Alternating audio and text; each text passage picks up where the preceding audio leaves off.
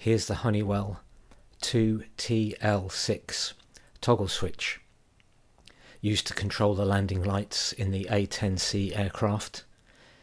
Here's a view in the landing gear panel in the cockpit, closer up, and then the relevant page from the DCS A10C manual. We'll have a look at the data sheet for the switch, where you can buy them online, and I'll leave some close-up pictures of the switch. Here's a data sheet for this particular toggle switch. It's easy to find data sheets for this series of switches, but quite difficult to get ones for this particular configuration. In fact, I found this one some time ago, printed it out at one point, and I've now lost the electronic version I have, and I haven't been able to find it again online. So it's been printed, scanned back in. The quality's not brilliant, but I think if I zoom in to a couple of areas, you'll be able to read off the information.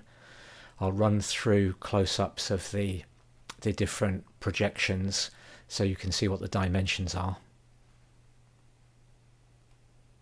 And now I'll show you a close-up of the configurations of the toggle switch itself.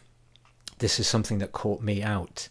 There are 12 variations of toggle switch operation on this switch. If you're after a switch for the A10C, you need a switch which moves between 3 positions: a central position, up and down. So for instance, if you look at the top configuration 2TL6-1, you'll see that it has a center position off. On the keyway side of the switch there's one on position, and on the opposite side of the keyway there's a different on position, and you can see in the brackets which contacts are connected in each of those positions. So that's a 3-position switch, so I would call that a double throw switch. So if you look down, for instance, at the 2TL6-21, that has a central off position.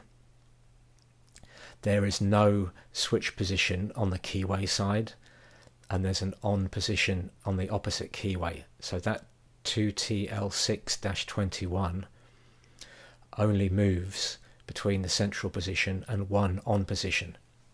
So you can't control on, off, on. You can only go from off to on and back again, 2 positions. I would call that a single throw switch. I actually ordered the -21 from Mouser on the basis of their listing. When the switch arrived, I realized they'd sent me the wrong one, the right switch, but they'd described it incorrectly. It was actually just a single throw switch. I'll show you the difference on the actual switches in a second. When I pointed that out, they were good enough to send me the correct switch free, so I've now got both variations. We'll have a look at those, and I'll show you what I mean about these switch positions. Here's the 2TL6-1 again. Right in the middle of the screen you might just be able to read 2TL6-1. I'm not sure why this marking is so faint. It's the same on both switches, just as difficult to read in real life as it is on the camera. 3-position switch, off, on, and a second on position. So 3 position, I would say that's double throw. Off in the middle, and 2 different on positions on each side.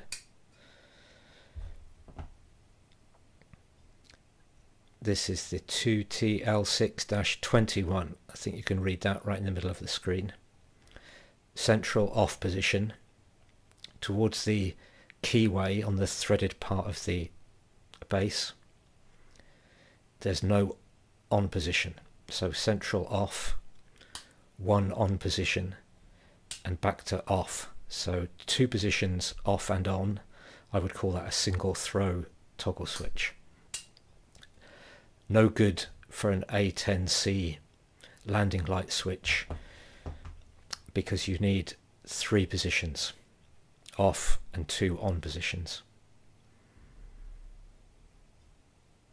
I'll leave some close-up pictures of the switch.